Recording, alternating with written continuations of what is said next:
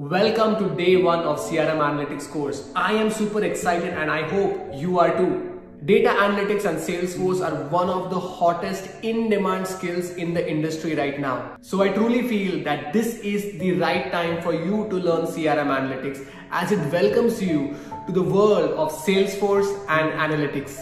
Today, you will be spinning up your personal Salesforce instance. This is your playground. This is where you create data sets. This is where you create your amazing dashboards. Don't worry because I will walk you through every step today. In order to spin up your Salesforce instance, you want to come to this link. Now this link is also available in the description of this video. Simply click on it and it will bring you to this particular page. Now when this page opens up, Salesforce will ask you to fill up a form. When you fill up a form, you'll get an email and then your instance will be set up. So let's go through that entire process step by step. So the first thing is I'm going to fill up this form. So let's do that together. I'm going to enter my first name, my last name, my email address at gmail.com. Your role, there are multiple roles available here. You can select anything. I'm going to simply select developer. Company, I'm going to say the NAD Coder Academy. Country, again you can select United States, you can select any country that you live in. Postal code, I'm going to enter 12345. Your username, so this is your username. This is something that you will use to log into your Salesforce instance, and the username that I'm going to choose is going to be the NAD Coder Academy at Salesforce or at Instagram.test. okay. And finally, I'm going to click on this checkbox, and when I hit sign me up, it is going to send me an email.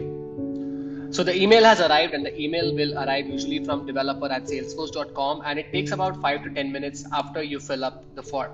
Now, when you see this email, all you have to do is simply click on the verify account button here. So I can click here, and then it will bring me to this page, and it will ask you to fill out your new password. So let's do that. After you enter your new password, you will be able to log in, and this is your Salesforce instance. It will take you to the setup page. This is a page where we will not be working in your course. If you want to go to Analytics Studio, this is your app launcher. It's also called the waffle. So you can simply click on it, and here are all the apps. The first app is your Analytics Studio. So you can simply click on it and it will open your Analytics Studio in a new tab. I recommend you bookmark this page because this Salesforce instance is what you'll be using throughout the next 10 days of this course. And that is all for day one. I know you might be itching to do more, and that is great. Click around, create new records. I promise you, you are not going to break anything in your personal Salesforce instance. Tomorrow is going to be day two, where you will be installing an analytics app. We will be touring the entire analytics environment and start having fun with CRM Analytics. If you completed day one, make sure to take a picture, post it on social media platforms like LinkedIn, Twitter, Instagram, and do not forget to tag me.